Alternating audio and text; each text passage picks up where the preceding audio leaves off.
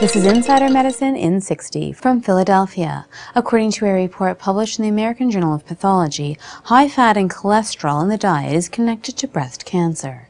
Studying mice, researchers found that rodents fed a Western diet high in elevated fats and cholesterol were more likely to develop mammary tumors. From the UK, a report published in the Journal of Child Psychology and Psychiatry provides new insight into ADHD. Results of MRI scans found that children with ADHD had difficulty concentrating because of a faulty off switch in the brain that prevents the mind from wandering. And finally, from Japan, tomatoes may play a role in preventing vascular disease, according to research published in Molecular Nutrition and Food Research. Scientists found that tomatoes contain a nutrient that fights against dyslipidemia, a condition that can lead to heart disease. For Insider Medicine in 60, I'm Dr. Susan Sharma.